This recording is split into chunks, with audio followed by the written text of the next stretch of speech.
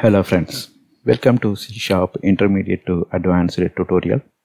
Now you are watching part 2 of the sub-series C Sharp project settings. So in the previous video we left our preparation halfway. Now we will add the exe project. After that we will start learning the DLL reference.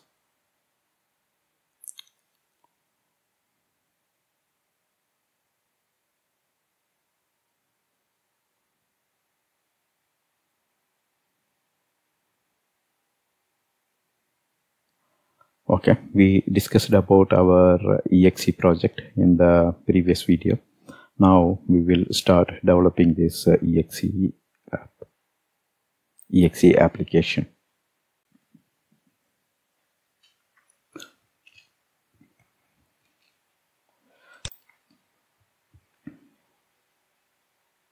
Okay, let's open the previous project.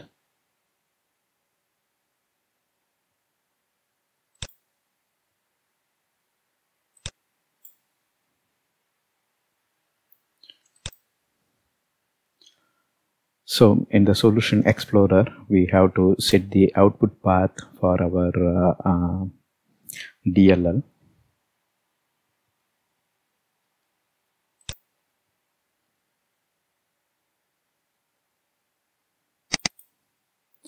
So here I am choosing G drive temp1 as the output location.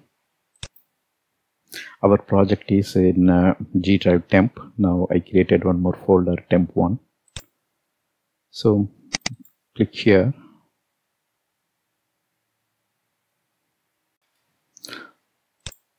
Okay, this is where we left our project previously.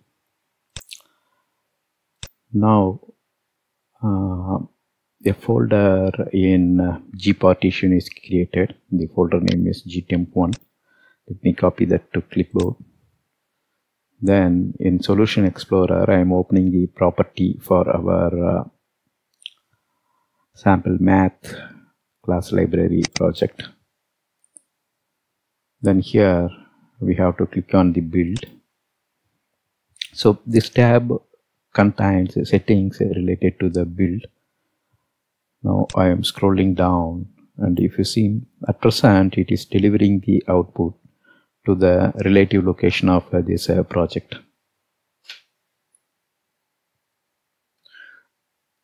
If I go for browse, it will show that a relative location. It's a temp, and this is our project location. Inside bin and debug, we deliver the DLL. So now I'm specifying G temp1. So open. So now if I build the project, the DLL will be delivered to G drive temp1. Now let's close this and we will build this once again. And if you see here, the sample math DLL is delivered to G temp1. Now we will create our another project.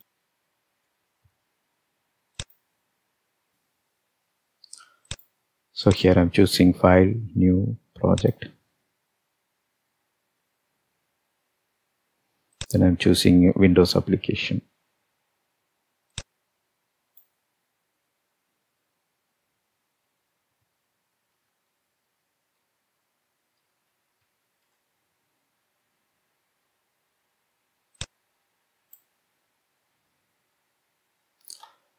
So once the project is created, we have to design our form.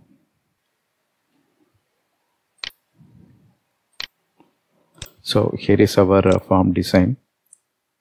So the design will take some time, so that's why I kept it offline. Now the form is designed, and if you see here, we have two label control, enter number 1 and number 2. Then we have two text boxes. One is a text number 1 and another one is named as txt number 2. Then we have get result as command button and we named it as a cmd add.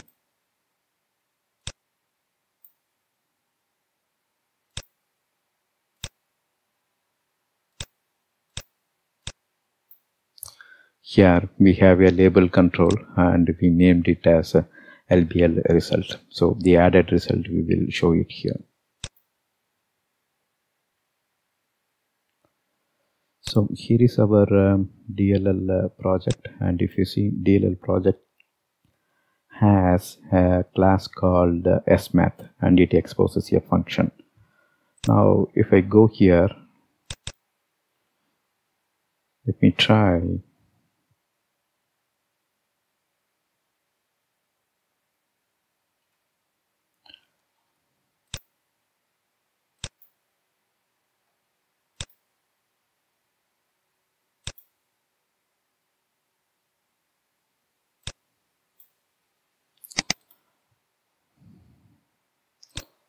So in the using directive we got an error.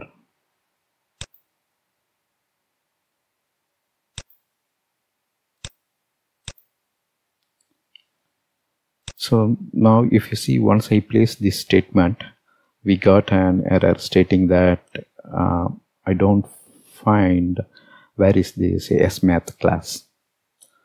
So by looking at the references, so you can actually go to the solution explorer and you can look at the references. So in the reference we don't find a reference to our DLL. So before that, let's remove it. We will rebuild the solution, and if you see, this is delivering the exe to a different location. Alright, now we will go to math user properties. So in the math user property, let's go to the build. We know that, so I'm going for browse and choosing G temp1. So this is where we previously delivered our DLL output. Now I am setting the path gtemp1 for this math user also. Now if I rebuild this solution, you can see this is also delivering it to the same location.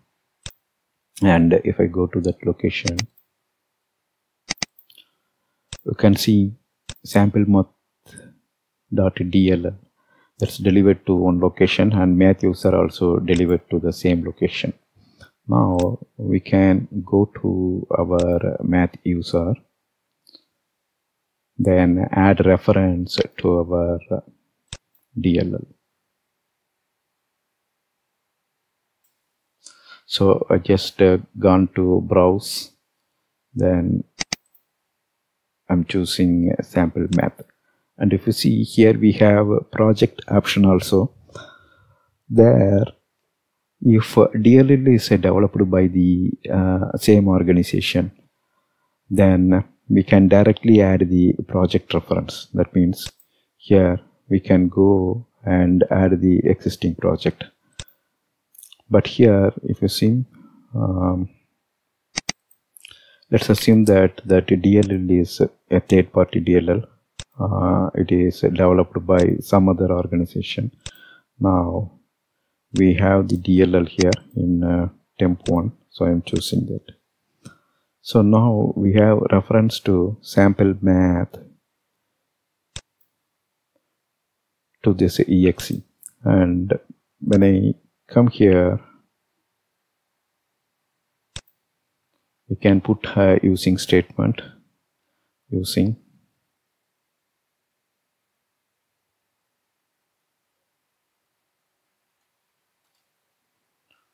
sample math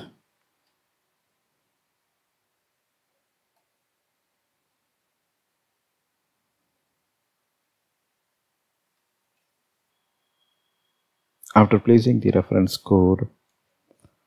we can actually write this statement, and if you can see, it identifies the SMath, and if I build it, we won't get any error here.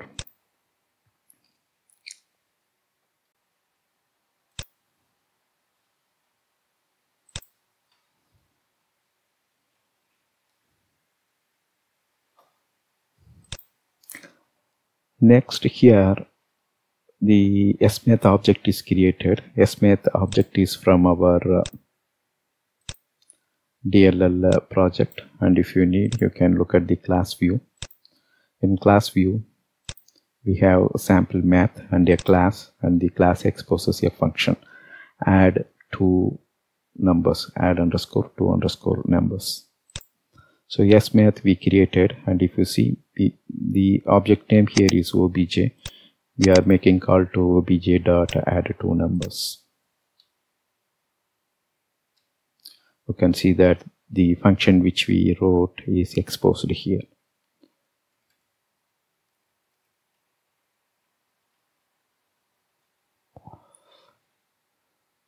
Let's rebuild this once again.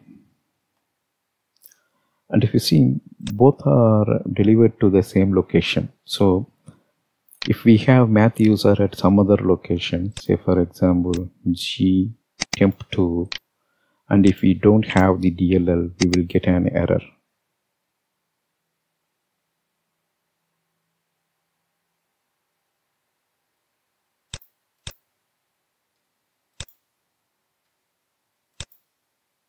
And if you see, we get error. Why? Because the function is invoked from the DLL, and the DLL doesn't present in this location.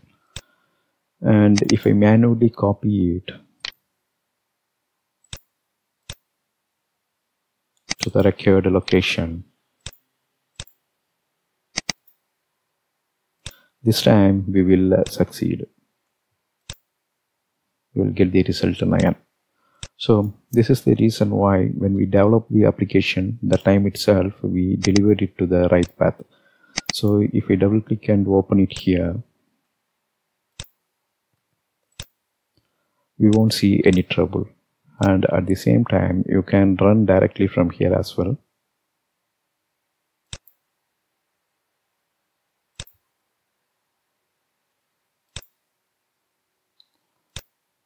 It shows result as 10.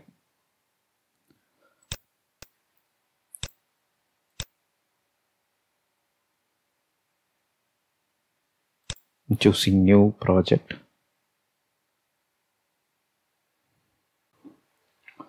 Let's create a new project. File, new project. Here I'm choosing other project type, and from here I'm choosing Visual Studio Solutions. Then I'm choosing a blank solution. Tester. Okay. So now we have a blank solution. So I'm right clicking here and then choosing add existing project.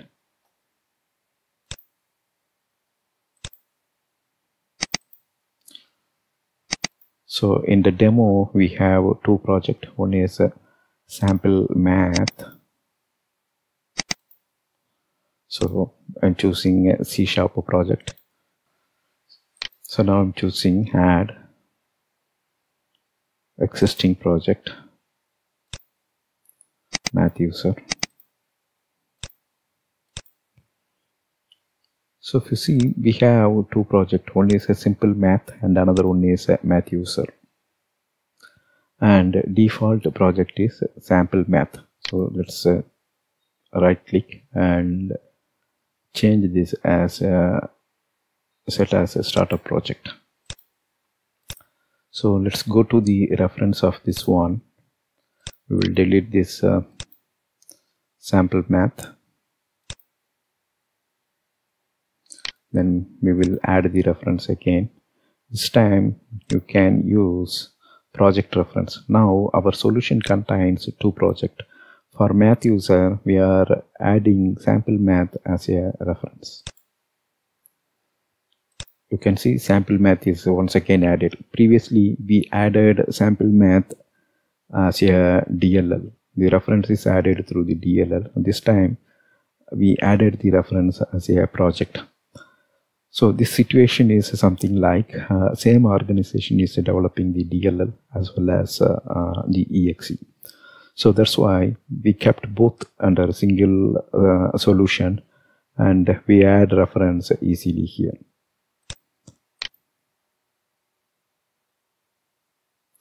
Next, we can set project dependencies, and if you see, it automatically set dependency as sample math.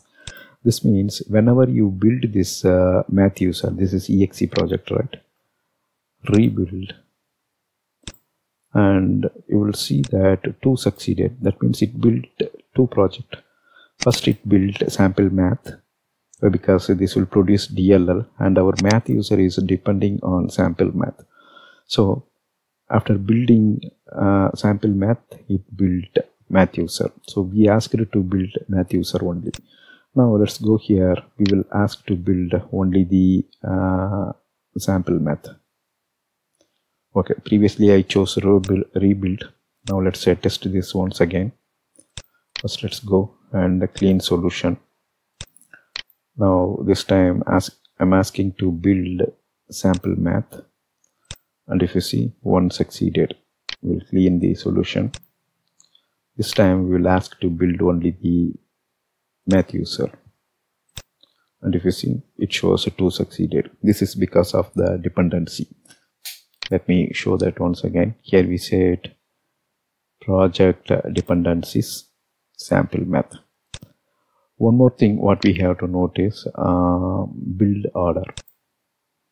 If you see here, if we ask to build this tester solution, first we have to build our DLL, then the EXE. Why? Because this EXE depends on the output of sample math DLL. That's why we kept it first. So if you want to change the build order, you can change it.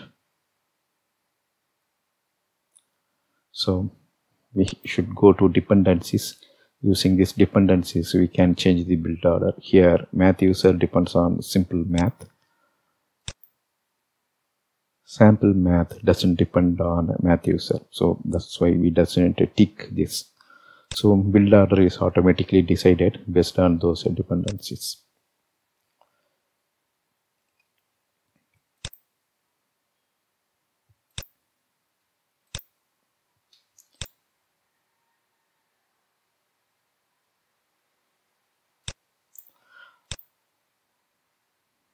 All right, that's all here in this video. In the previous part and in this part, in both the part, we created 2 projects. One is DLL project and another one is EXE project. We saw how to link to the DLL project using the project setting, I mean the project reference setting. When we talk about project reference, we learned 2 approaches. In the first approach, we just referred the DLL. This is the case when a DLL is referred by some other third party and you want to use that to your project. In the latter case, we assumed that DLL as well as the project, EXE project, both are developed by the same organization. In that case, you saw how the 2 projects are kept under a single solution and how we set the reference dependency based on the project itself. After that, you saw how to specify the build order and how to set dependencies. We also looked at the project property output path, how all project will deliver to a single location. So this will be useful later when you perform the packaging using install shield or some other build and packaging tool. So when all binaries are in single location, you will no need to go for extra step of creating a staging folder and copying the binaries to a record location. All right, that's all here. Thank you for watching. Bye.